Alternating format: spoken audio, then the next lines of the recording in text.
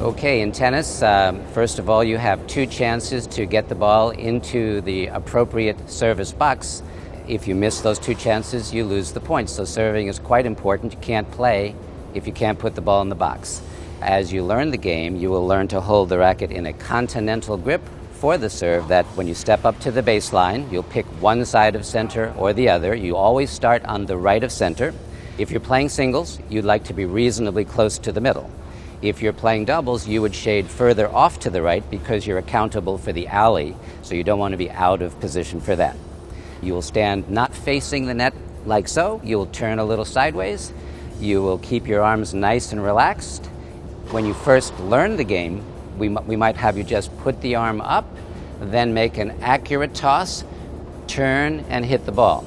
Ultimately, we will get you to use both arms together, bringing the arms up, bending the elbow, turning, looking at that ball, and swinging through the shot. Joe, what do you think? That sounded pretty good. I think the important thing to remember is you only get 2 chances. If you miss both chances, it's called a double fault, and you lose the point. It's good for you all to just there's a lot of little pieces here, but I don't want you to have to remember 9 things on the serve. Watch the swing, up, bend, throw.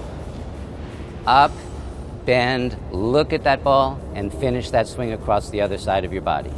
And good technique, as Kirk just demonstrated, will get that ball in the box in 2 chances.